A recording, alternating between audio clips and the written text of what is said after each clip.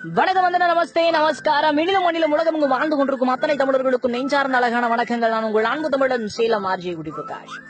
ஒவ்வொரு நாளும் சுவாரஸ்யமான கதைகளையும் கருத்துக்களையும் கேட்டுட்டு நீங்க என்ன கேட்க போறோம் அப்படின்னு நினைக்கிறீங்களா? இன்றைக்கு ஓட்டுநர்கள் இல்லை என்றால் நாம் ஒரு கட்டத்தில் உயிர் வாழ முடியாது.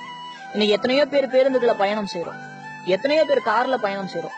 ஆனா இங்க இருக்கிற டிரைவர்களை, ஓட்டுநர்களை யாராச்சும் தெய்வமா மதிக்கிறீங்களா? இன்னைக்கெல்லாம் ஒரு பயணத்தின் போது எத்தனையோ விபத்துகள் நடக்குது.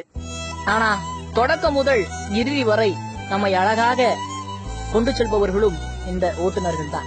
அவர்களுக்காக சிறுபதிவு. அன்பார்ந்த நண்பர்களே, உலகமெங்கும் ஆழ்ந்து கொண்டிருக்கும் அத்தனை ஓட்டுநர்களுக்கும் இது சமர்ப்பணம்.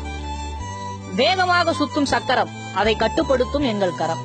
எதிரே வரும் இலக்கு வெளிச்சத்தில் கண்கள் கூசுது, பாதைகள் மறைக்குது, ஆனாலும் எதிர்த்து போகிறோம் எங்கள் தேவைகளுக்காக. மிதிக்க பயமாகிறது ஆக்சிலேட்டரை, மிதித்தால் பயம் போகிறது சடன் பிரேக்கை.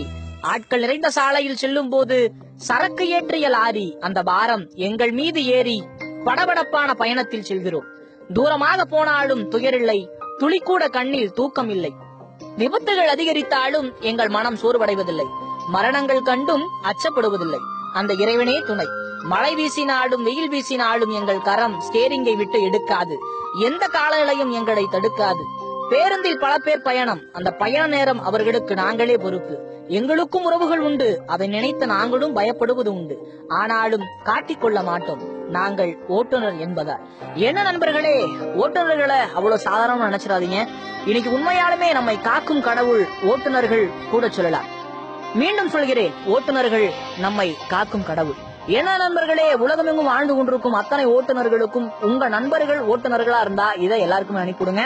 என்னங்க தேவைக்கு வேணும் டாக்டர் ரேஞ்சுக்கு ஃபீல் பண்றீங்க? ஏங்க, பேஷண்ட காப்பாத்துற டாக்டருக்கு மரியாதை கொடுப்பீங்க, இவ்வளவு பேசஞ்சர்ஸ் உயிரை காப்பாத்துற டிரைவருக்கு மரியாதை கொடுக்க மாட்டீங்களா? டாக்டருக்கு கடவுள்னு சொல்றோம், அதுக்காக உங்களை மாதிரி டிரைவர்ஸையும் கடவுள்னு சொல்றீங்களா? ஏங்க சொல்லக்கூடாது?